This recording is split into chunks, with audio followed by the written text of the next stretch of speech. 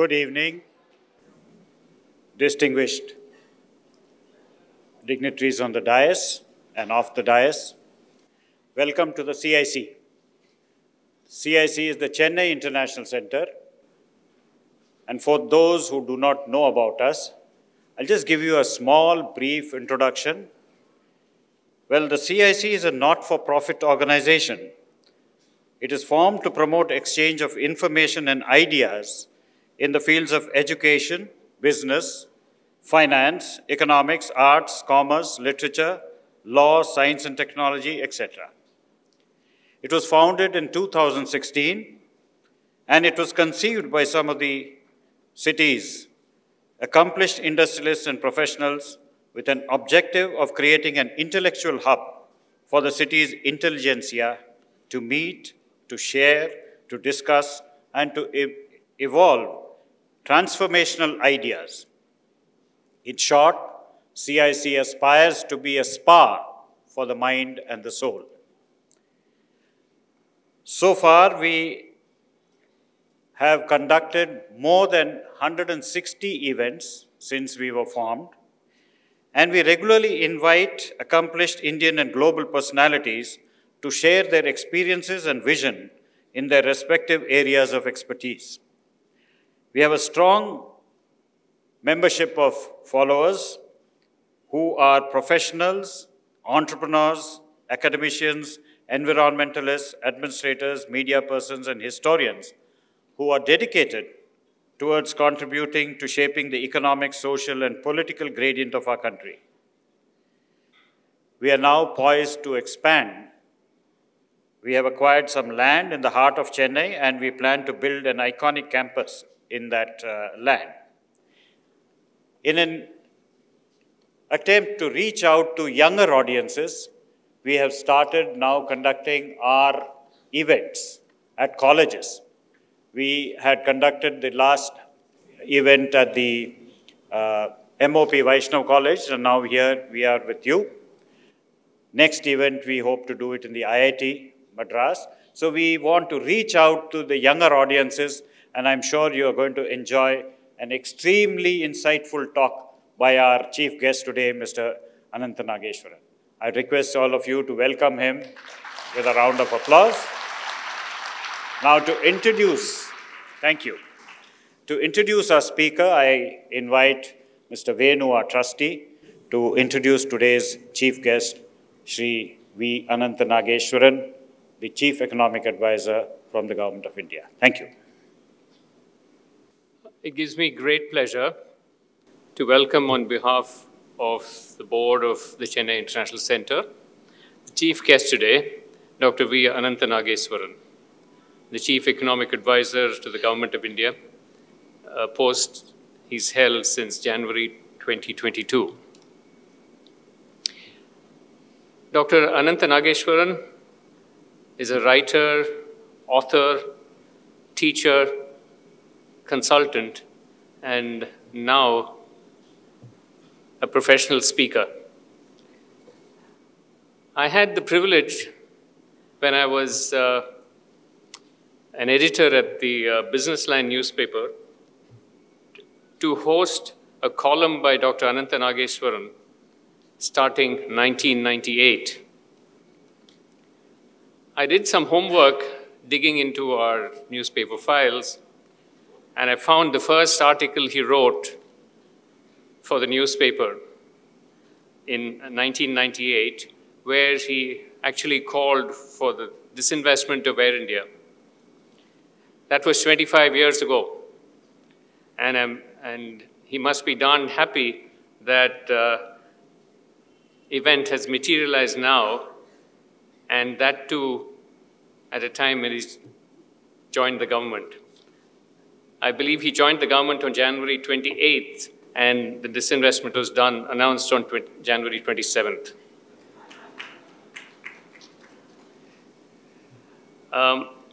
In addition to writing newspaper columns, he has authored 4 books.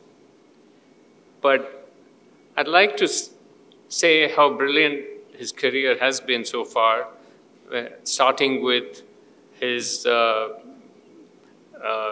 being a postgraduate diploma holder in management from IIM Ahmedabad, and getting a doctoral degree from the University of Massachusetts in 1994 for his work on exchange rate behavior. In a corporate career spanning 17 years from 1994 to 2011, he was a currency economist at the Union Bank of Switzerland, head of research and investment consulting in Credit Suisse private banking, head of Asia Research and Global Chief Investment Officer at Julius Baer. And it was in that time he was writing for Business Line. He's then taught at several business schools and institutes of management in India and in Singapore. He was the dean of IFMR Graduate School of Business and a distinguished visiting professor of economics at CRIA. Before he was appointed Chief Economic Advisor, he was a part-time member of the Economic Advisory Council to the Prime Minister of India from 2019 to 2021. It's my great pleasure now to welcome Dr. Nageswaran.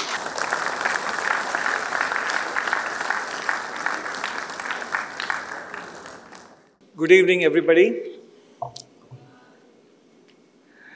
It is very nice of Chennai International Center to start organizing these events in educational institutions, because it's always both a challenge and it's refreshing and keeps us on toes when we address students.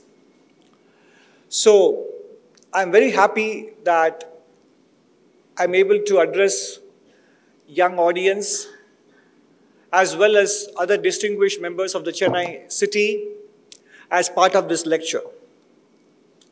It was very nice of Venu to pull up that first article I wrote for Business Line in November 1998. And sometimes when one looks back and reads what one wrote when I was young, sometimes you might feel a bit embarrassed. Sometimes you might feel, oh, that's not so bad. So it was one of those articles which made me feel, okay, it wasn't so bad. Because obviously, as you grow, you also pick up much more nuances of how policy is made. But it is equally important that people who are completely outside do not understand how policy is made, but still try to write about these things from a completely independent perspective. That kind of voices are also still required. Because the more you know, sometimes you feel the less you know as well. So it is important for young voices such as yourselves also to continue to sort of articulate the perspectives of ordinary people, even if you are not fully aware of the dynamics and the implications of how policy is made. And that was my takeaway from reading my own article, which was written about almost 25 years ago. The topic Chennai International Center asked me to speak on is this: have global headwinds delayed India's march towards the US dollar 5 trillion economy? I think we should remember that some of these numbers are merely placeholders. And you will know why when I say that. So it is always going to be the case that global factors will influence outcomes in not only our country, but also elsewhere in the world. And it is a given. But the question is, have we got enough safeguards, enough strengths to be able to deal with those headwinds and still achieve our goals of prosperity and better standards of living for ordinary Indians? It is not about 5 trillion or 6 or 7. It is ultimately about what kind of standards of living that we can give to ordinary Indians. Okay, I'm going to be speaking to you on these 4 different heads. First, I'll quickly share with you how the World Economic Outlook itself appears at this point. And then about India's macroeconomic fundamentals, then why growth in India this decade will be better than last decade, and what are the challenges and tasks ahead if we have to improve further. All right. I think some lights, I don't know whether these lights are too bright for the audience to see the slides given the, yeah. Okay. I think the bars may not be as visible to you out there, so you have to take my word for it, okay? What we are showing here in these charts is the inflation rates of several countries in the developed world in 2022. Most of them have a target of achieving inflation of only 2% every year, but this chart tells you that most of them had inflation numbers in high single digits on average. And in some emerging market and developing economies, such as ourselves, also experienced slightly higher inflation, although I must tell you, in India, the average inflation rate that we achieved in the calendar year 2022 was no different from our long-term 60-year average of around 7%. So India actually has a target of around 4% with a range of 2 to 6, but we ended up achieving something close to 7 in the calendar year, whereas many developed countries have a target of 2%, but their average inflation rate was as high as 8 or 9% in the course of 2022. So after a long spell of 40 years of low inflation or declining inflation, suddenly the genie of inflation was out of the bottle in many countries around the world, advanced or emerging. Of course, this is not the forum to be going into the details of what caused it. Many people would say the inflation rate picked up around the world because of, anybody out there have a guess? Students of economics, not the audience in the front row here, please. I said no, nobody in the first 3 rows, please. Over there? Okay, so many of you would say the reason was that Russia invasion of Ukraine was the cause of the rise in inflation rates around the world. But the truth is, in economics, you have to distinguish between proximate causes and long-term causes. The Russian invasion of Ukraine might have been a proximate cause, but the other real reason behind it is that many developed countries had put in place enormous amount of monetary and fiscal stimulus, not only in response to the 2020 pandemic, but even before, in 2008, after the global financial crisis. They had not fully withdrawn that stimulus, and then the 2020 pandemic happened, and they came up with even further stimulus in terms of putting money into the hands of people, and monetary policy slashed interest rates and flooded the economy with liquidity. So those, combined with the supply disruptions, with the increase in oil price, food, fertilizer, etc., caused by the war, all of them came together to form a combustible inflation mix in 2022. And that genie, having gotten out of the bottle, is not going to go back into the bottle anytime soon. And that is one of the first headwinds for the $5 trillion that we are speaking about. In the next slide, what you are seeing here is that on the left, I hope you can see them as well as I can see it here. The left slide chart shows you what is called the Global Policy Uncertainty Index. In general, while it might be going up and down, the trend is on the up, which means it is an index composed as a combination of various news articles, various research papers talking about the levels of uncertainty in the world. So when the line is sloping upwards, as you can see here, when the line is sloping upwards, the level of uncertainty in the world is becoming elevated. The former US Defense Secretary Donald Rumsfeld spoke about known knowns, known unknowns, and unknown unknowns. So what is happening in the world is not only there are known unknowns, there are quite a lot of unknown unknown. That is the difference between risk and uncertainty. Risk means you know the range of outcomes and you know the associated probabilities. Uncertainty means you don't even know what are the various possible outcomes, let alone being able to assign a probability to it. That is the kind of world we are living in, and that is what we need to get used to. And that could be called the second headwind for India's ambitions as well. On the right side, what you see is the increase in interest rates that central banks around the world have done in the course of 2022 and continuing to do so in 2023 as well. So the orange color bars talk about emerging economies and the blue color bars talk about the advanced economies. Interest rates are going up everywhere. Cost of borrowing is going to rise, but the flip side is depositors are finally getting what they always felt they have been cheated of. Okay? So today, a bank deposit in the US dollar will get them 5% interest rate. A bank deposit in a currency like Singapore dollar will get you 3.5% to 4% interest rate. Even in India, because RBI increased interest rates by 250 basis points or 2.5% last year, you are getting more returns on your fixed deposits as well. The only country which has a negative change in the interest rates, since many of you cannot see what that country's name is from a distance, can you guess?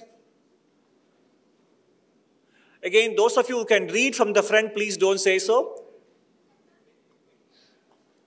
I'm asking the students because they should be able to guess this answer even if they can't read what is out there. China is a country which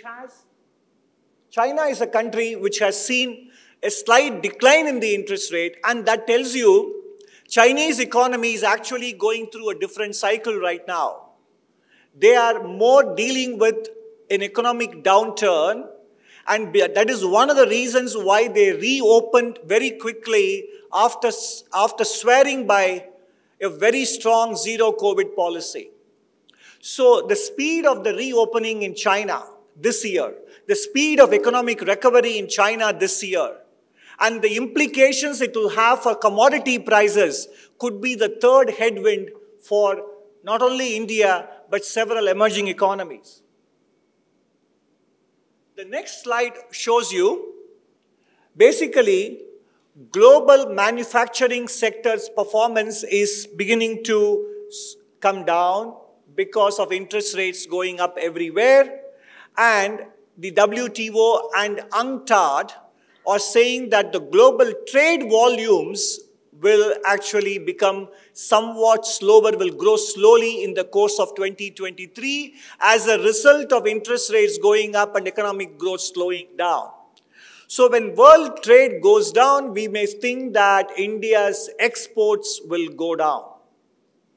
That is true. But what is the net outcome for India when global economy becomes cooler? When the world economy becomes somewhat cooler, the growth rate slows down. Is it on balance good for India or bad for India? If the world economic growth is going to slow down, on balance, on a net basis, is it good for India or bad for India? Bad. You're all sure. But what is the answer you as students of economics should have said? The first thing you are taught in economics is to say, huh? Very good. So for any question your teacher asks you, the best answer you can give is it depends, right? So then the problem is the teacher has to ask you, it depends on what? So the net effect of global slowdown this year, as somebody who wrote the economic survey, and that is why you should read it in chapter 2 or the preface, which is about 4 pages, we say that global slowdown for India will be, on balance, on a net basis, will be positive. Why? Yes, there will be a negative impact. India's exports may slow down. But when world economy slows down, interest rate increases will stop in the developed world. The appreciation of the US dollar will end, may even reverse. And investors in developed countries will start looking for returns and earnings in the developing world, and capital flow will begin to come to our economies. The price of crude oil and commodities will slow down, will even decline. Therefore, against these 4 or 5 positives, there could be a slight impact on India's export growth, which on balance, therefore, a global slowdown will actually be somewhat more beneficial for us. In fact, a couple of weeks ago, I had a very large IT software exporter came to my office and he said, Indian IT-enabled services exports actually are global recession-proof. He said, when the global economy is booming, I get orders from the front office of American and European companies. When their economy is slowing down, I get orders from their back office. So both ways I win. And when I went and checked the data after he left, he was right. The correlation between global growth and Indian software export growth was barely 5%, which is a good news. So a global slowdown need not necessarily affect our services exports. And I will show that chart to you. And if you look at the currency performance, that is what I told you, when interest rates are going up in the United States, our countries face weaker currencies because higher interest rates make it attractive to hold dollars. Make it attractive for people to send money to Euro, to send money to the US, to British pound, because you get interest rates there, right? And when our currencies become weaker, is it good for us or bad for us? Bad. Why? Somebody said good. So let us first ask the person who said bad. Why is bad?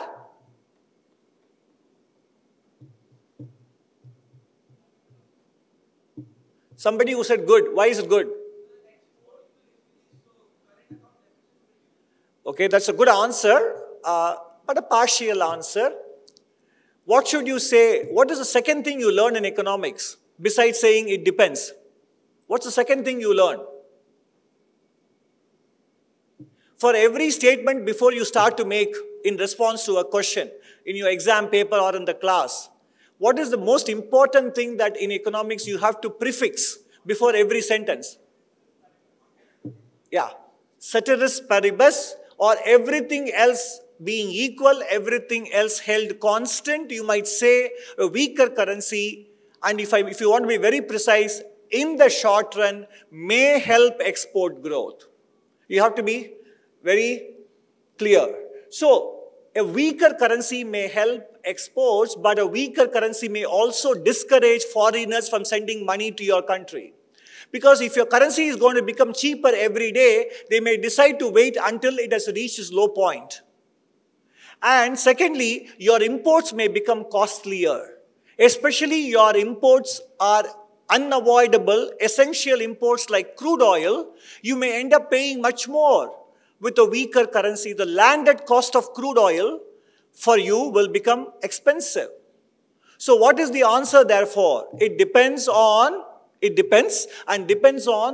the elasticity of imports and exports to exchange rate. Many things in macroeconomics is about empirical reality, not on the basis of theory. So whether a weaker currency helps or hurts depends on the elasticities of India's imports and exports to the exchange rate. On that basis, it is very difficult to say India always benefits from a weaker currency. Okay? India doesn't. Again, this slide looks like it is difficult for you to see. All you can see is a line that has been coming down. The United States economy, according to this slide, is heading into a potential recession zone in 2023, which, if it happens, will be good for the reasons I mentioned to you earlier. Dollar will become weaker, the Fed will stop hiking interest rates, and there will be less pressure on the Indian central bank to raise interest rates as well. So now, this is what I've given you, the global context and the headwinds that the global economy is going to pose for us in 2023. But we do have some innate strengths, which is going to keep us growing at a very decent rate compared to many other economies in the world. First thing, our economic recovery from the pandemic is complete, which is what the title of chapter 1 of the economic survey is. Recovery complete. And if you look at the share of private consumption of GDP, it has gone from 56.4% to 59.9% over the last 6 months of first half of 2019, 2021, 22, 23. So between April and September in the current financial year, the share of private consumption to GDP is 59.9%. It was barely 56.4% before the pandemic. So as the GDP rises, private consumption has grown even faster, which is a good thing. And you might have read in the newspapers that India has a K-shaped recovery. Many newspapers or many journalists use the alphabet K but I have a problem with the characterization of the Indian recovery as a K-shaped recovery, because K means one line is sloping upwards and one line is sloping downwards. That is not the case. One line may be sloping upwards very steeply, which is the urban economy, the formal economy. The other line may be growing a little less slowly, maybe flatter. So you require a slanted V rather than K to depict India's recovery. It's a slanted V. One line growing faster, one growing as well, but growing a bit slowly. It is usually the case that when the first signs of recovery happen, it is the formal economy that benefits, and then it starts percolating or diffusing down as construction sector picks up, as private consumption picks up, investments begin to happen, then employment recovery happens. So it is a process, and the process is underway. The next slide. This is what I told you about India's export growth. If you look at data on services exports and manufacturing or merchandise goods exports, India's services exports, you have to take my word for it because you may not be able to read the actual numbers. For the first 10 months of the current financial year, we have hit $264 billion. And in terms of goods, we have hit $369 billion compared to 340 last year and compared to 220 or so in 21-22. So 22-23, in spite of a global economy which is getting hurt by higher interest rates, India's services exports have grown and merchandise exports also have grown slightly. Now, when the full year is over, by the end of March 31, our combined exports of goods and services will be close to $750 billion, $750 billion. And India's exports and imports as a share of GDP will be coming back towards almost equivalent of 40% of GDP. Okay? An economy which is going to be around $3.5 trillion by the end of this financial year will have a GDP, will have a combined value of, this is only export. I'm talking about exports and imports put together. We will have a combined openness of around 45% of GDP. So India is often considered a closed economy. But our exposure to the world, both in terms of exports and imports, is almost 45%, which means we have to be very sensitive to what is happening in the rest of the world. Next slide. Okay. And what you are seeing here is that India actually is part of the global economy where manufacturing is still continuing to expand. These countries have manufacturing expansion, and these countries where manufacturing sector is contracting, India is on the top here. And if you look at the services sector as well, India's services sector is in an expansion zone. This orange line at 50 is basically a neutral zone, and above 50 means the services sector is expanding and growing. Okay. And this is where bulk of our hopes are lying. The government of India has been spending a lot of money on public investments, infrastructure. What you are seeing here is that in this budget announced on February 1, 2022, what is the total capital expenditure allocation that the finance minister announced? Does anybody know? What is the capital expenditure? First 4 rows, no. Students, how many of you have read the budget speech? Huh? 10 trillion. Yeah. What is the number you said? 10 lakh crores. That's right. That's the correct number. From 7.5 lakh crores to 10 lakh crores is the public investment announced in the budget. Which means not only what the government of India spends directly, but also what government of India gives as loans to states to spend on capital expenditure. Put together, it will be 10 lakh crores in 22-23. And what I'm showing in this is that the question that many people have is, when will the private sector also start investing? And what we are showing based on data from 3,000 companies is that the private sector has already started increasing its investments year after year. But in April-September 22-23, the private sector has already invested close to 3.3 lakh crores based on data given by 3,000 plus companies to the regulator SEBI based on their cash flow data. And it has been increasing from 2.1 to 2.4 to 3.3. 10 sectors, 10 out of 10 sectors, the expenditure in 22-23 is far better than the expenditure in 21-22. So, the much awaited capital expenditure cycle of the Indian private sector is not dormant, but is already showing signs of life. And that's very important for us.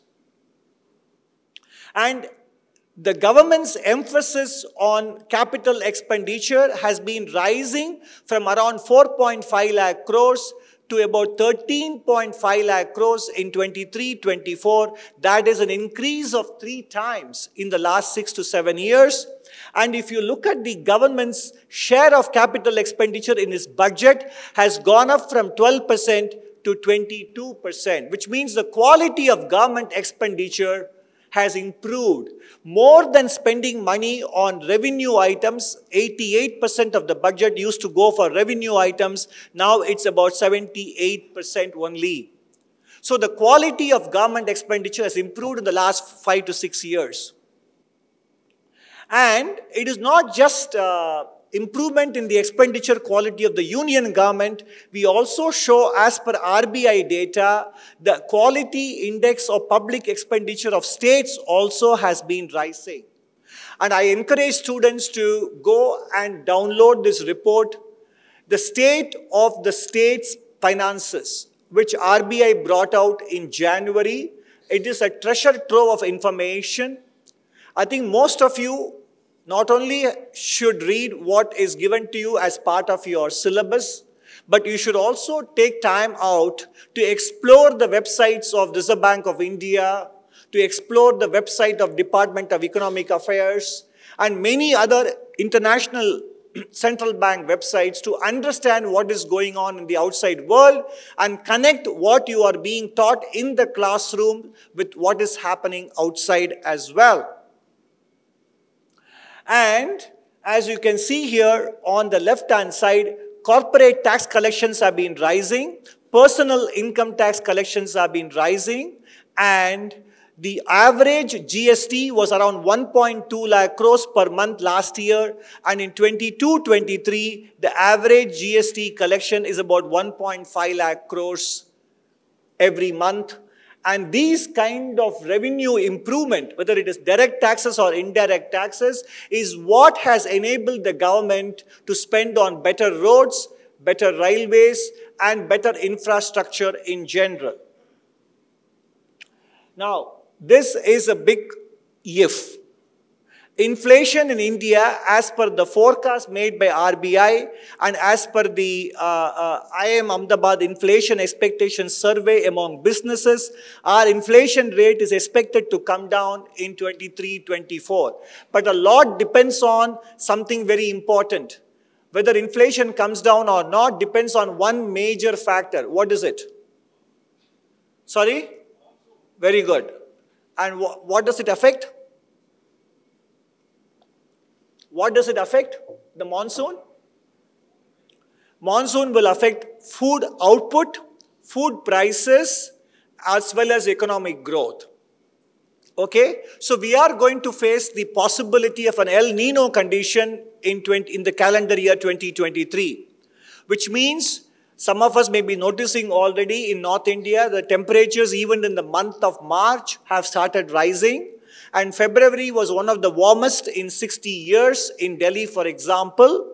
And therefore, this is a major headwind, whether inflation comes down and whether it affects food production, agricultural production, and therefore overall economic growth is an important risk factor we need to watch out.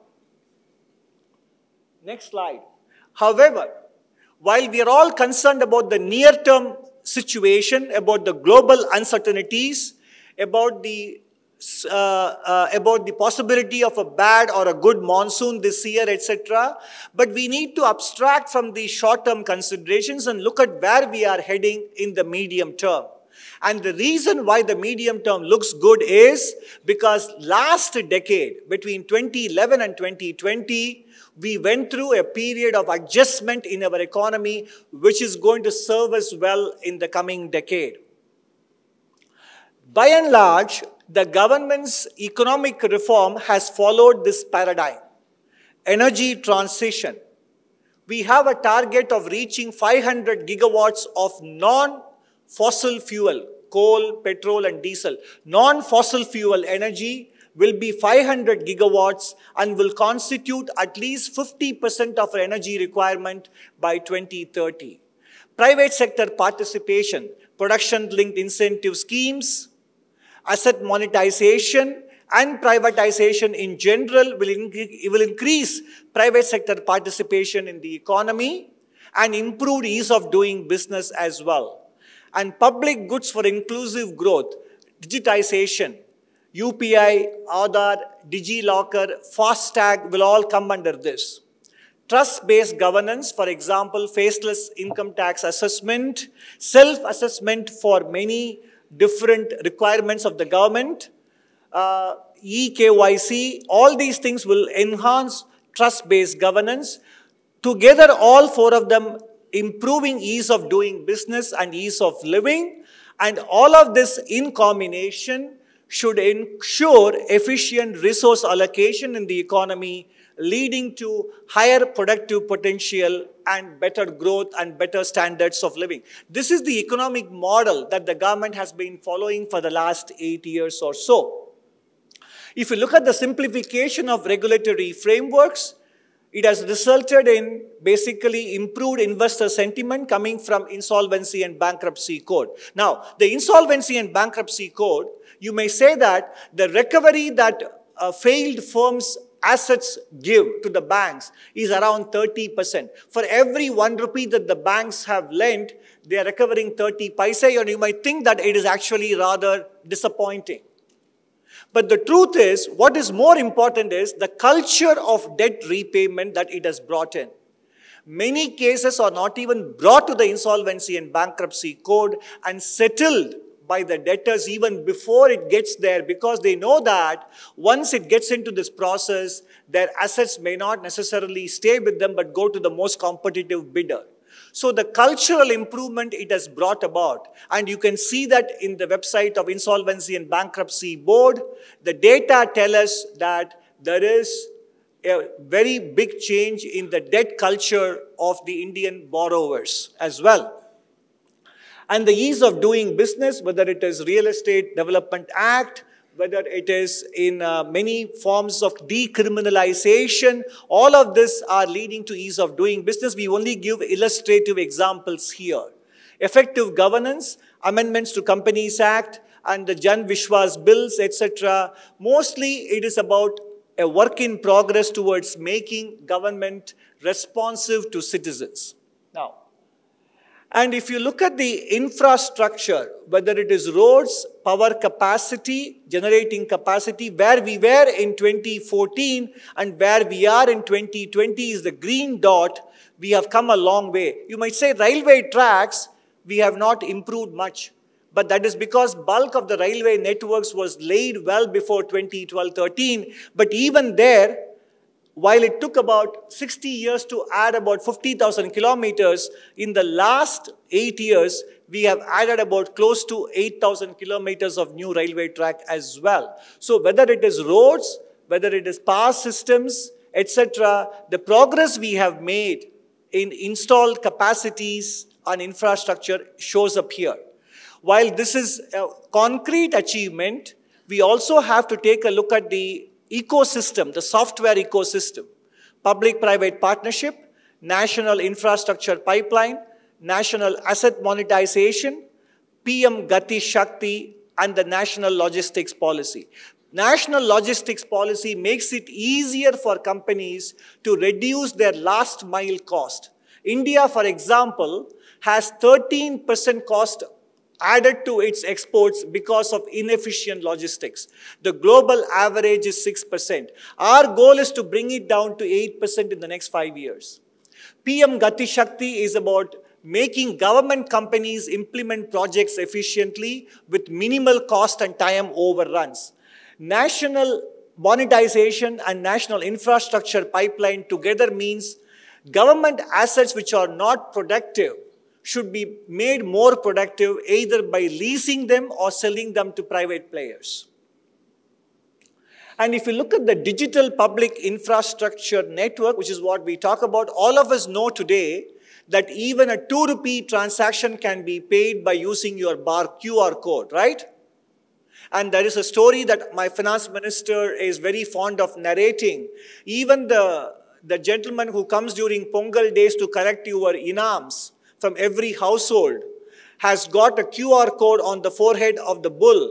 And he basically, instead of collecting cash from you, he basically asks you to use your phone to basically scan the QR code which is on the forehead of the bull. And that is how he collected his Pongal payments. This was a true story which he is very fond of narrating in different forums.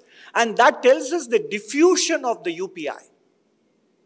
And what data are telling us is that UPI, Aadhaar, FASTag highway system, and then DigiLocker, and then now the new innovations called the account aggregators, the credit-enabled network, open network, digital commerce. All these initiatives are creating opportunities even for the smallest of businesses to become part of the global market space.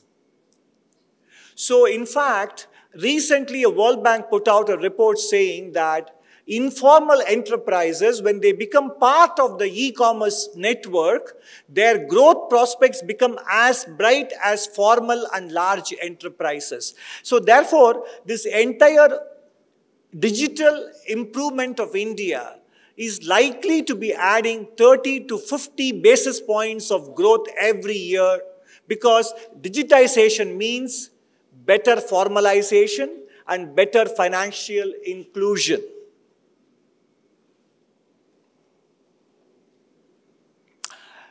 what happened in India in the last 20 years, since the turn of the millennium, is that India went through a high credit cycle. Companies borrowed very furiously in the first decade. Their debt to GDP ratio rose very steeply, and then it came down in the second decade, which means companies overborrowed, went into a debt problem, had to reduce their debt. This is the non-financial private sector. This is the non-financial corporate sector. Debt to GDP ratio goes up and comes down.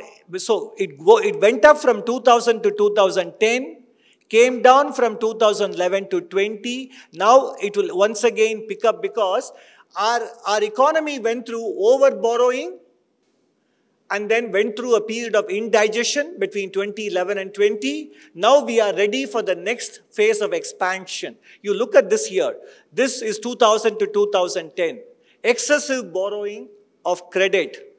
Growth of credit well above trend. This is the trend line. And therefore, we had to basically improve the bank balance sheets, corporate balance sheets. All of this happened between 2011 and 2020, more particularly between 2014 and 2020, after the asset quality review of Reserve Bank of India, etc. So basically, we went through a period of low credit growth, low investment, because we had a classic financial cycle, boom and bust. So now we are ready to expand, and that together with the digitization give us room for optimism about India's growth prospects in the third decade. If we are today where we were in 2012, we should be concerned. Because by 2012, Indian companies had overborrowed, banks had overlent, and there was no room to further expand balance sheets.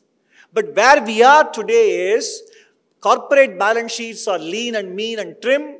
Bank balance sheets are well capitalized. So therefore, India's growth cycle will benefit from the investment cycle, which will begin to happen or is already beginning to happen, because you can see in the subsequent slides, credit growth is picking up. Non-food credit growth was 6% in the last 2 years, went up to 13% in 22, and more importantly, credit to micro, small and medium enterprises is now running at 30%.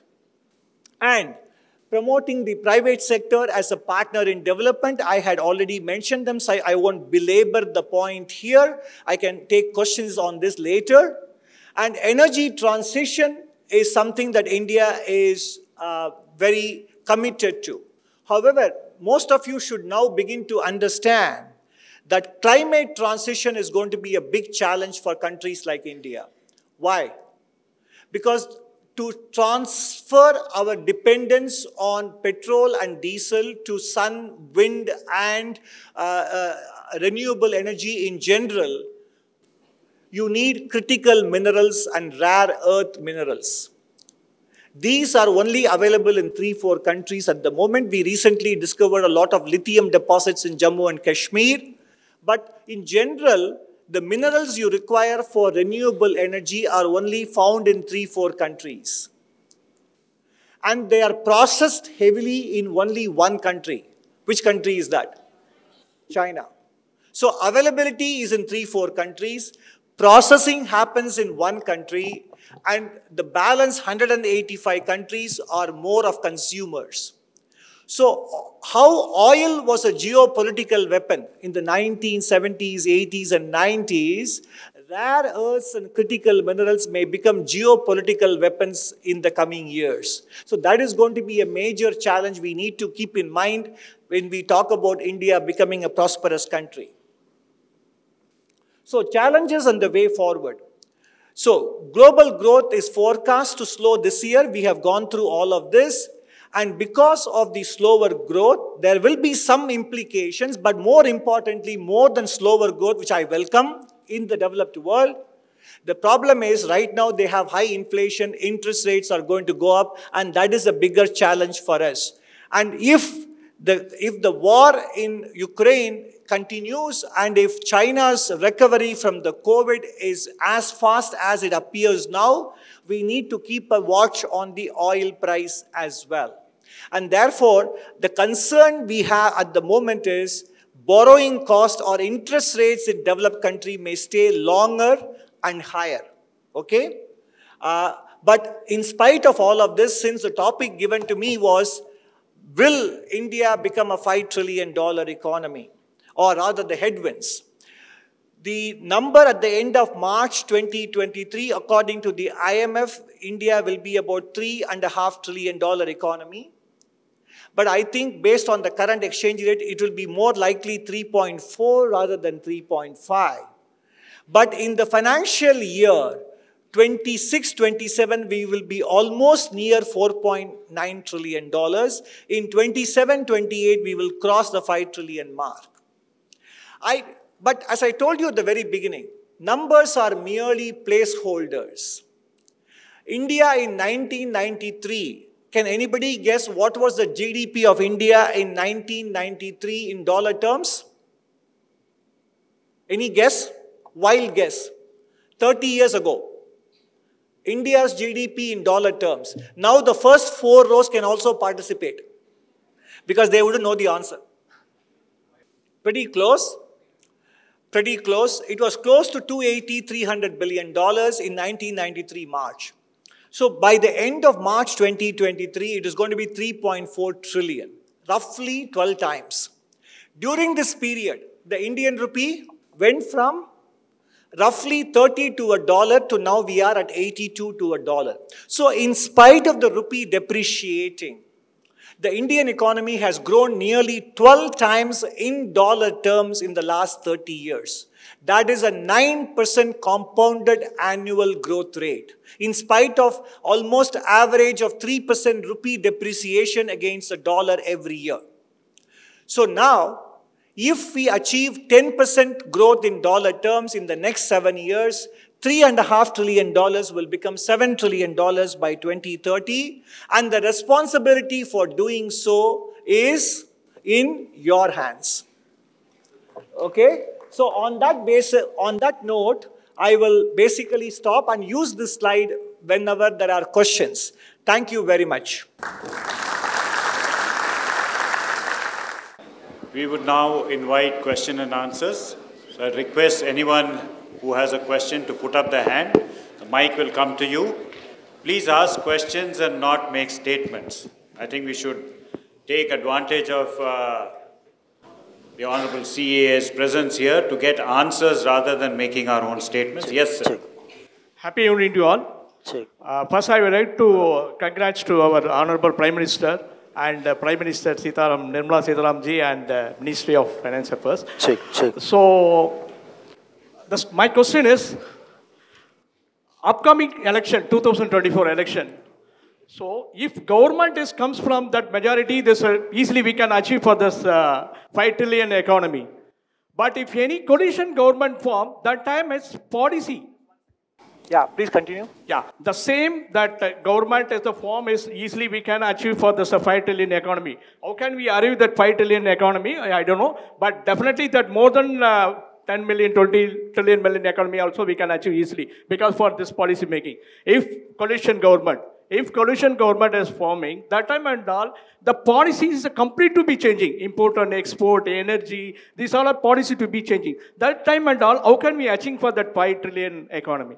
How can we? How can we achieve this 5 trillion economy? If import-export policy to be changing, how can we achieve? There's a more and participating only for import and export policy only. No. Political risk. Sorry? He's asking political risk. You're asking about the political risk? Yes. The coalition government form, now the policy to be changing. How can that we can achieve for the policy risk or political policy risk? for the import and export policy to be changing, no? No, I was showing you in my chart, in my slides there, that notwithstanding the kind of governments we have had over the last several years or several decades, our exports have continued to rise. So we are currently going to achieve for 22-23 roughly around $750 billion of total exports, both goods and services. Now, in 2003 to 8 period, when the economy was growing very strongly, exports played a very big role. But this decade, as I said, there are so many unknown unknowns, right? So export growth is going to be somewhat lower because the world economy is going to grow a bit slowly compared to the first decade of the millennium. That is why my assumption for the growth rate of the Indian economy in dollar terms is only 10% per annum. Otherwise, I would have taken the assumption of 12% per annum GDP growth, and we will be able to achieve this 7 trillion number even 2 years earlier. So my point is exports and foreign trade matter. And we have to continue to do whatever we need to do, such as making our exports competitive. And the answer to that not just lies in the hands of the government. For example, the Indian private sector has one of the lowest shares of research and development spending compared to other countries in the world, whether developed or developing. Government on its part has to create infrastructure, bring down last mile costs, and make sure that the cost of capital is affordable. All those things are in government's hands. But the sense of competitiveness and quality and willingness to take the longer view and spending on R&D has to come from the private sector. But the good news is the trend is in the right direction. Thank you.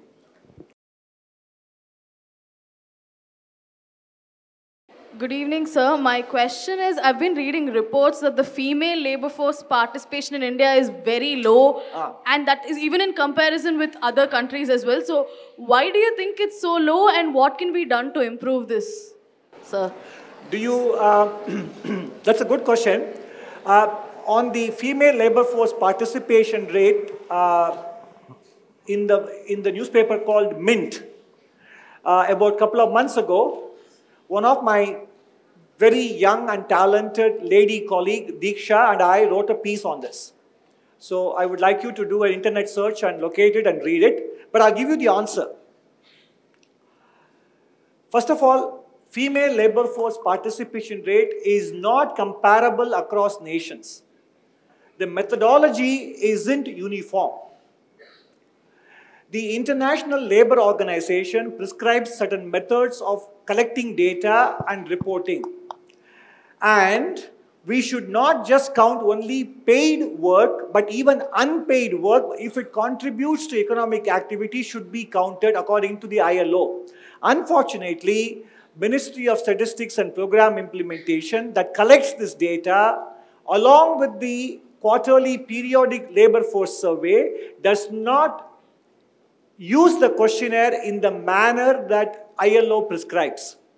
So, Indian female labor force participation rate, unfortunately, is very substantially understated.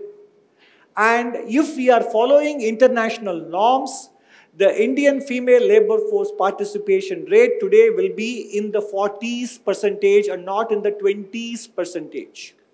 That said, there is no denying or there is no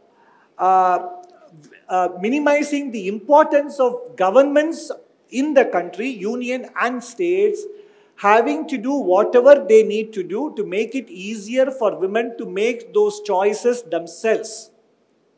In terms of keeping the streets safer, in terms of workplace flexibility, in terms of childcare facility, in terms of workplace discrimination, all those things, whatever legislative and other actions governments have to take to make it easier for women to make those choices, the governments should continue to do. But if you want to interpret statistics, you have to understand that we are not doing the right way, and we are actually scoring self-goals with the way we measure India's female labor force participation rate. The gentleman in the blue shirt. Yeah. Next will be... Sir, I have seen the slide where there's an impetus. You have said that the capital formation in the private sector has started to pick up. Yeah. I see a lot of need for that in the, going forward. One of the stumbling block in that is that, there's no send back, I mean, there's no GST credit on the capital expenditure, more so on the construction activity. You are hit by a roadblock there. And if that can be eased out, even if it can be staggered, I think the cost of construction, capex, would come down. That could also be an incentive in, Okay. Thank you. Thank you. So, why the government failed to cater the need of most distressed sector of this economy, that is agriculture sector, sir? I'm refraining from why the government failed to cater the need of most distressed sector of this economy, that is agriculture sector, sir. I'm refraining from making any statement, but let me put some data in front of you. If you talk about doubling farmers' income, it's a dream. It's still a dream. If you talk about MSP, there is no correlation between MSP and inflation. So if you talk about the current situation of farmers, so it is getting worse. And we are getting a target of 5 trillion economy in next 5 years. But still, this sector is more distressed sector. And the most sector, that is secondary sector, tertiary sector, are directly or indirectly depend on the agriculture itself. And if you look at the country, our country is agrarian country, but still the farmers are the ones who are not well in our country. Why so, sir? I have been a supporter of Modinomics, but this things makes me a huge critic of the same. Okay, so I'm not sure if it was a question or a statement. So, like why? It is a question or a statement? So it's a question is why the government is not able to cater the need of farmers. Why is the government not able to? Able to cater the need of farmers, sir. No, government has a target of doubling farmers' income, and MSPs are set at 150% of the cost, and there is a PM Kisan Samman that is going on, and farmers' credit growth is actually in double digits. And if you look at the agricultural sector output growth in the last several years is in line with the average of 3%. And if you look at this budget itself, there are so many other venture capital and other initiatives, natural farming, and also different other schemes have been announced in this budget. And it is important that farming workers are given opportunities to migrate as the farm sector becomes more productive. We have become a farm exporting country. We were a grains importing country earlier. All those things would not have happened had the farm sector been in distress. So, but the MSP is increase of wheat increased by 4.9%. And if you look at the inflation of crude oil itself, that is diesel, it's up approx 25%. And the inflation is also around 6%. And MSP has been already increased by 5%, sir. No. You have to check the growth in the MSP of different commodities. I'm talking about wheat, sir. Right now I'm talking about wheat. I'm talking about wheat, sir. It has been only increased by 5%, 4.9%. No. Farmers actually get MSPs fixed at a rate which is definitely not below the market price, because if it is below the market price, then they have the option to sell in the marketplace as well. So the important thing is, as an economy grows in size, it is natural that the primary sector will become relatively less important as a constituent. That doesn't mean that the government becomes indifferent to the interests of the farmers. And farming sector is not just only about grain producers, it's also about poultry, it's all about dairy, it's about edible oil farmers, etc. So you must look at the entire farming sector before you come to the conclusion that you are drawing. I do have, but I will refrain. We can take it offline if you want, because we don't want to hold up other people as well. Good evening, sir. Good evening, sir. Considering the geopolitical turbulence, what would be the future trajectory towards the process of de-dollarization of our rupee? De-dollarization? Yes, sir. Is there any scope in the near future, sir? There is, at the moment, there is no alternative to the dollar. And either the three criteria for a currency to be internationally accepted: it is a stable store of value, it is an important medium of exchange, and it is a good unit of accounting. So today you have commodities in the world priced in dollars, whether it is crude oil, copper, whether it is wheat or rice, whether it is even pork bellies or orange juice, they are all priced in dollars. Even if trade happens between two countries where the dollar is not the currency, you have to pay in dollars. So this is a certain inertia that is therefore built in the use of dollars. And in 2008 or 9, when the first Bitcoin was introduced, it was expected, or at least the ideal goal of the person who came up with this, was that they would pose a competition to central bank currencies. But what you have seen is that they are, if anything, inferior to the central bank currencies in terms of alternatives. So replacement for the dollar doesn't look imminent at this point. Can we have? Thank you, sir. From the front, yeah. Hello. Yeah. Can I speak? Please. Okay. So I wanted to check with the tailwinds. I think India is facing a lot of tailwinds, while you mentioned at the macro level headwinds. Tailwinds are the US-China trade war, which started off 4 or 5 years ago, and then the COVID, and then the Ukraine war, and then the Nancy Pelosi visit to Taiwan. And these are all tailwinds for global value chains seeking to move out of China, which was initially China plus one, and now recently it's become completely 100% exit China, and several companies have been able to do that. Why is it that we are not able to attract these companies to come and set up manufacturing and the value chains in India with the potential that we really have in the country, but we're still not able to capitalize on this? No, that's a fair question.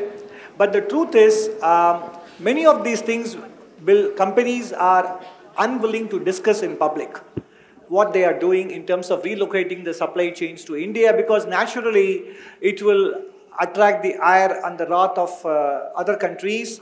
And as you might be reading in the papers, at least I can tell you, Apple and its supply chain are very serious about locating in India.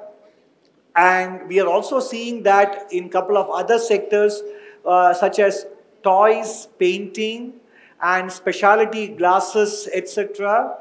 Those have shifted very remarkably and substantively from China towards India.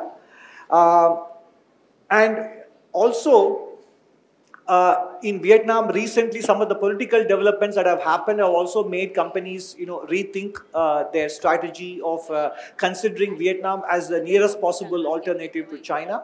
So this is a shift that will take place over several years. And we should also keep in mind the fact that in the last couple of years, the pandemic and the war and the commodity price shock have made companies also reevaluate their investment plans, and even advanced countries are beginning to attract reshoring and onshoring.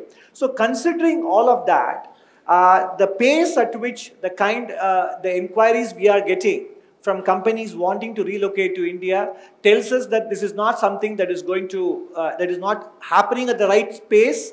If anything, I would argue that it is gathering momentum in terms of the kind of conversations we are having with several of them. And I'm quite positive that the data would begin to reflect that in the coming years. Because these conversations are very serious, and many companies are, excuse me, very clear about doing this. So I feel that the prospects for this, for India to be able to plug itself, we have got 14 sectors in the PLI schemes. And at the moment, pharma and electronics are doing quite well. And we feel that telephone sector will also be one of the winning stories. And we have lots of hopes for the renewable energy as well. So even if 4 to 5 sectors out of 14 turn out to be good successes in terms of India plugging itself into the global value chain, this entire PLI scheme would have delivered its purpose. So we are quite confident of this achieving its goals. Offline, sir. Question there, please. Good evening, sir. So, I have a small doubt. This is regarding the ongoing trade war between US and China, and that too with the conflict right now with the security and defense. Do you think that will have any negative impact on India? The ongoing disputes between US and China, will it have a negative impact on India? Is that the question? Yeah, the trade war. Yeah, so I think in general, if any of these global conflicts go out of control, it will have a general damaging effect on investors' risk appetite to relocate or to expand investments. So whenever people are afraid or fearful, they will just pull back, okay? So, and then they will just put everything on hold. So even if you're not directly involved, it will have an impact, collateral damage that will happen. And global growth will slow down. Much of the production will get diverted to other areas like, war-related areas. And mind you, this conflict may not necessarily take place only in battlefields. It can happen in other ways as well. So if the conflict intensifies between these two nations, it will naturally have a negative impact, and we will not be exempt from its negative impact as well. But there will be positive side effects as well. Ultimately, as I said in the case of global growth, I said on balance, we have to take both into consideration and come to a conclusion. So on balance, I don't know whether the net effect will be only negative for India. It might even be positive. Okay? Yes. Sir, here. Yes, working. Sir, I think the Tamil Nadu contribution to the GST is much more than UP and any other states. But why are we receiving less than UP and any other states? Are you a student of economics? Yes, sir. You speak Tamil? Yes, sir. Some of these people in the front row might know of a Tamil play in the 80s, or Rudra Tandavam by V.K. Ramaswamy. Which year? 80s maybe? 1980. There is a play called Rudra Tandavam by this, அந்த காலத்து ஒரு நகைச்சுவை நடிகர் V.K. Ramaswamy அவருடைய play. அதில் இந்த பூஜாரி சிவனோட இவளாக உரையாடல், அதான் அந்த play, அந்த ட்ராமா. அதில் இந்த உளுந்து வடை செய்யறதை பற்றி ஒரு கான்வர்சேஷன் வரும். அது முடிஞ்சால் தேடி பாருங்க. Then you will understand why you should not be looking at these things in compartments. So உங்களுடைய GST கேள்விக்கு விடை அந்த உளுந்து வடையில இருக்கு. Sir, this is not the right answer, I think. This might be not the right answer, I think. It is the right answer, which means you cannot just look at these issues purely in monetary terms. There are many other benefits you are getting in non-monetary terms as well. And in many countries around the world, it is always the case that certain states will be contributing monetarily but receiving benefits non-monetarily also by being part of a union or a federation. You cannot be looking at these things purely in dollars and cents or rupees and paise. So you have to take a holistic view of the benefits you are getting, because you have a market in some other states when you produce. If you are going to be only saying, I am contributing so much to the GST and I am only getting this much less, there could be many other benefits you are getting by being part of a system. That is why I said, you cannot be purely looked at it in a narrow framework. That is what I said. And it is true in several countries around the world. That is how you contribute to all-round development as well. And if you look at the growth of GST revenues for Tamil Nadu, post-GST, the growth rates are higher than the pre-GST growth rates as well. Front row, please. What, in your opinion, is the probability of India slipping into Hindu rate of growth? First of all, I take exception to the use of the word the Hindu rate of growth. Not mine. I know. Unfortunate. The same so-called Hindu India also grew at 8 to 9% between 2003 and 2008. I think, in fact, the period when India's growth rate was around 3.5% per annum, referred to as the period of the so-called Hindu rate of growth, actually in the 1950s we grew at 5% plus. And our growth rate was as good as South Korea's growth rate in the 1950s. It was the 60s and 70s where the growth rate slowed down quite sharply, and partly because of the war with China in 62, and then multiple droughts, and then many other policies as well. But honestly, from the 1980s onwards, we grew at 5.5% average in 1980s, which went to 6.5%, and then 7% in the first decade. The second decade, we slowed down because of a financial system stress, as I showed you. And in the first 2-3 years of this decade, obviously, we had the pandemic, followed by the commodity price shock.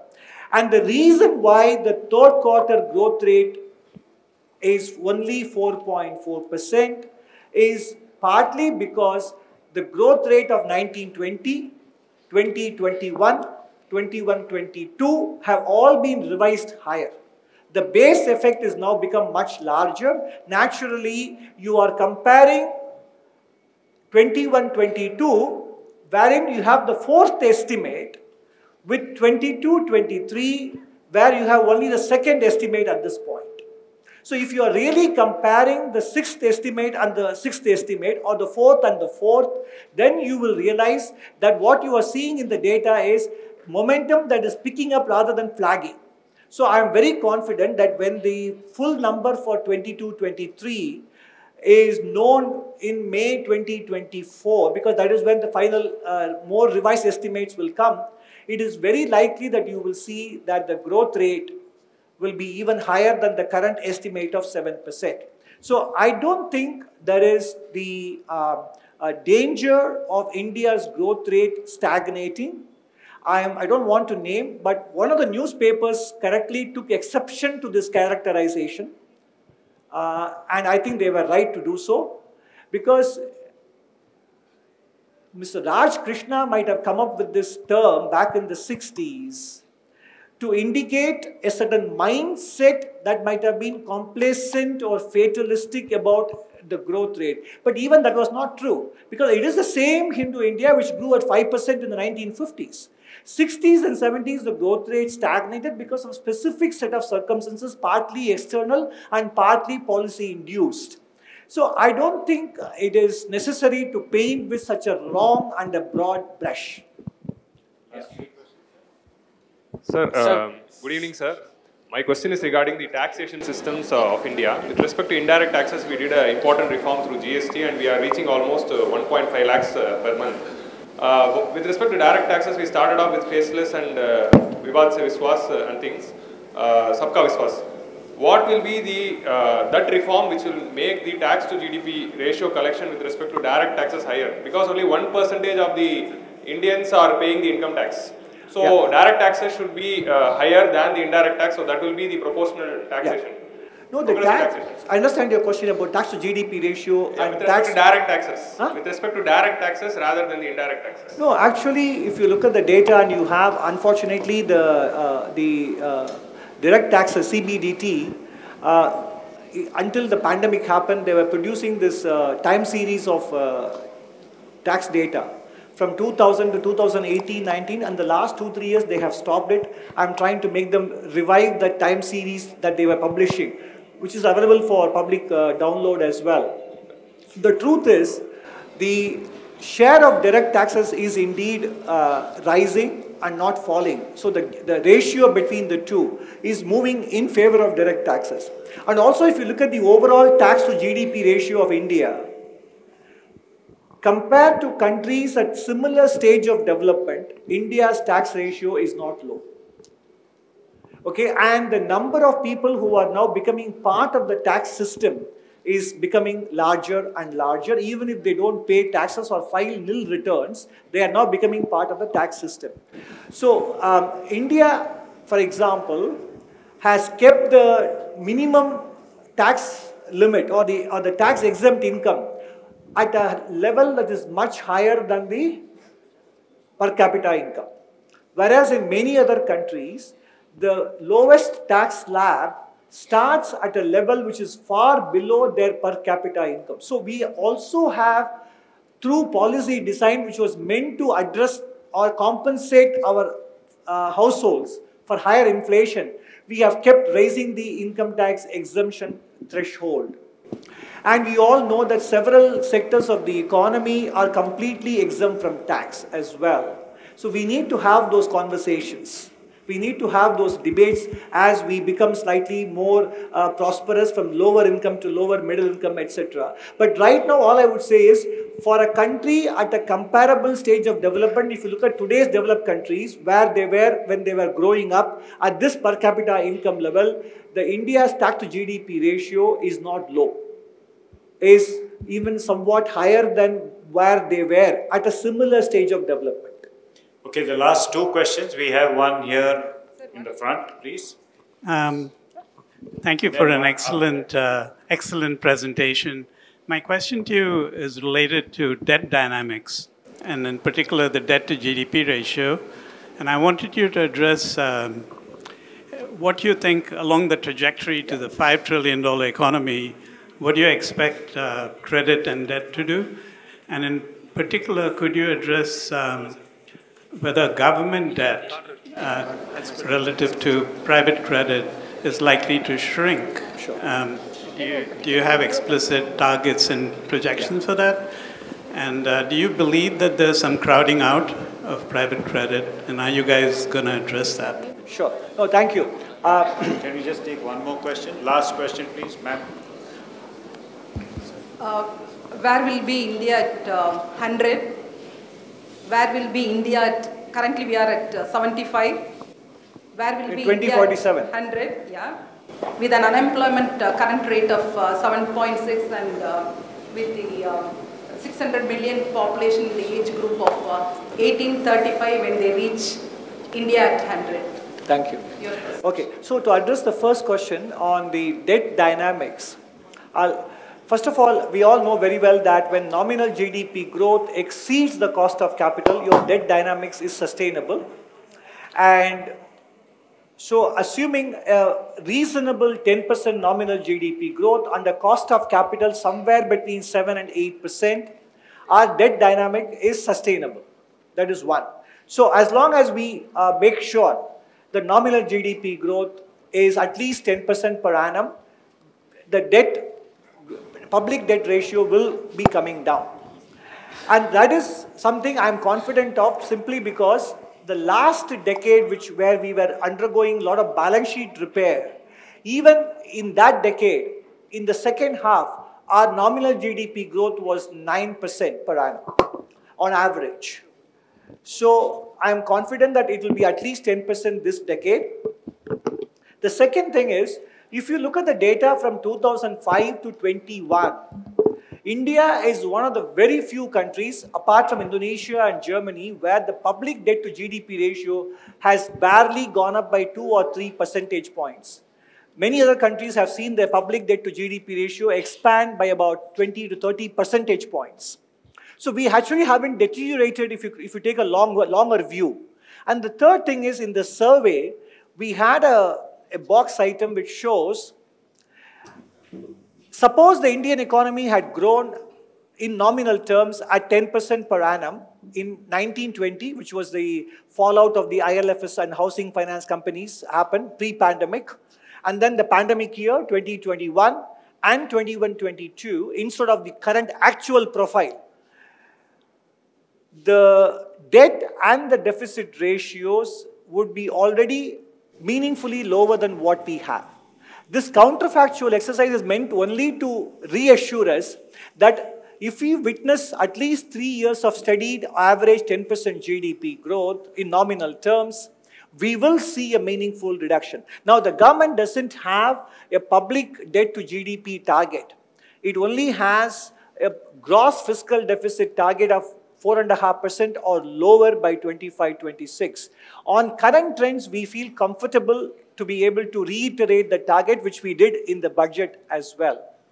And looking at the overall debt, public and private put together, India probably is the only country, if I'm not mistaken, I could be wrong here, but maybe one of the very, very few countries in G20 or even wider set whose overall debt ratio has actually dropped by a few percentage points since 2008. So in other words, we do have the potential to expand the leverage or expand the bank credit to GDP ratio before we start worrying about excess borrowing, as in the case with other developed countries, or for that matter, China, etc. So in that sense, we still have, the glass is still only half full. Yeah. Thank you. And for your last question about where we will be at the centenary, that, while in fact we have done a lot of exercises and you can put a number at somewhere between 30 or 32 trillion dollars, etc., at current exchange rates, I can share those numbers with you. But my answer to that will be not to look at numbers, and it is not something I'm saying because of philosophical reasons, no. Ultimately, outcomes are not necessarily in our hands, whether it is in individual cases, households, or countries. As far as policymakers are concerned, we need to focus on making sure that we need to do whatever we do to enhance the productive potential of the economy, the average Indian. Outcomes will take care of themselves. Thank you. I'm sure we can go on, but we have to kill it in somewhere. We'll take it offline. Whoever has any questions. Would you like to take a question, sir? One last one from me. Go ahead. Namaskaram. I am Ramesh. I wanted to ask you, sir, as to what is the impact of the Dravidian model in your central policy making? Is there any relevance of the Dravidian model in your work? I think you can take that offline, right? So it is my pleasant duty. Yeah, we take it offline, yeah? Thank you. So it's my pleasant duty to thank our chief guest today. It has been an absolutely absorbing evening where we have gone through the plethora of factors which are affecting India's growth story. And he ended on a note that we are well on our way to our target of a $5 trillion economy or even surpassing that. So on that note, I take this opportunity of thanking Dr. Nageswaran for making it here and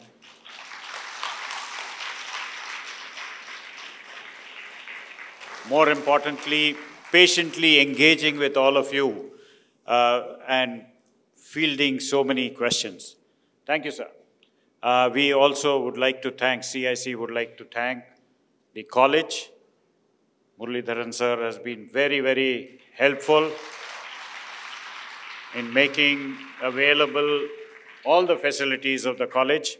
And I'm sure all of you would have benefited vastly from such an eminent speaker as Dr. Nageswaran. And we hope to go out to more and more colleges, and we invite all of you, wherever we hold our meetings, our events, all of you are welcome.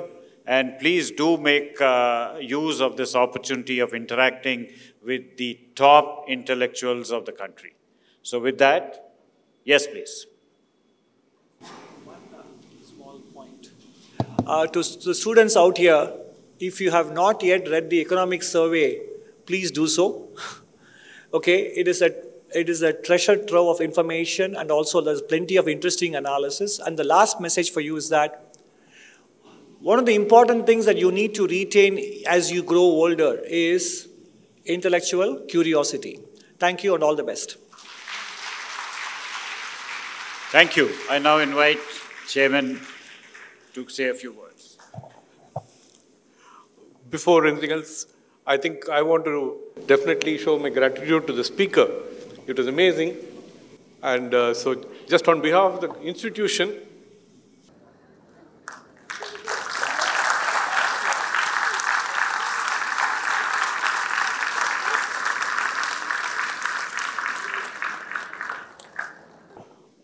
a very good evening to all of you.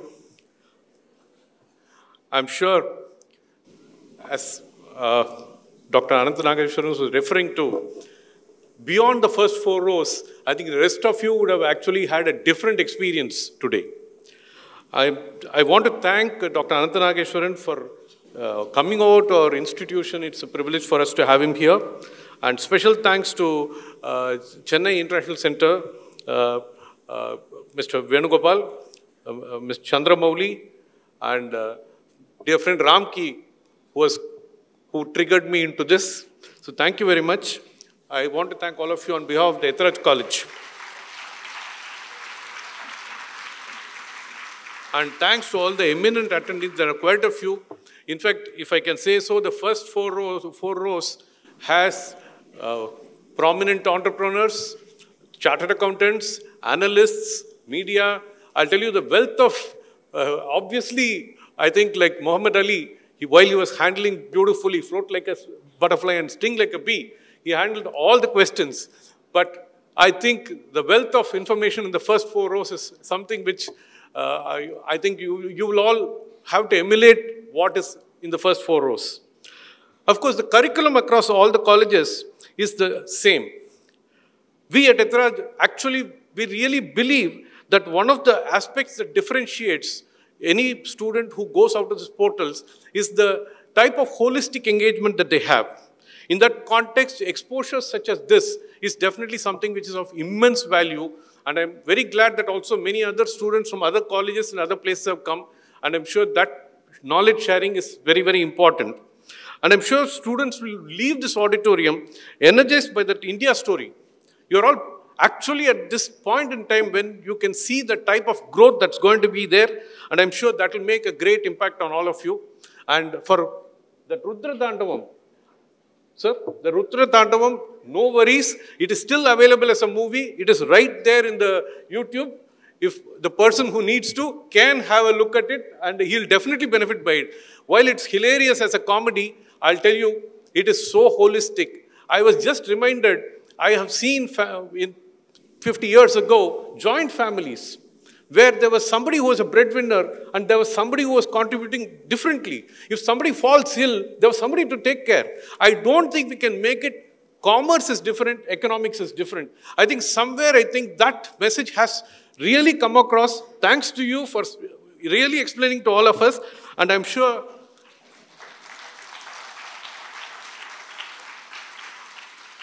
and you had something to say 25 years ago, disinvestment of Air India. That took 25 years, but I'm sure that $5 trillion dream will happen much faster. Thank you very much. May God bless.